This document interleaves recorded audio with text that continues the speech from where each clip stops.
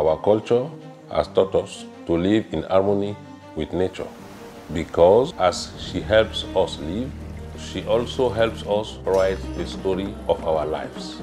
Our culture has taught us to respect nature because as we respect the trees and animals surrounding us, we respect our own story and traditions.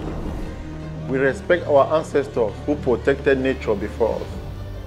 Pangolins are a symbol of our incredible, unique forest, Cameroon's heritage and pillar of our story.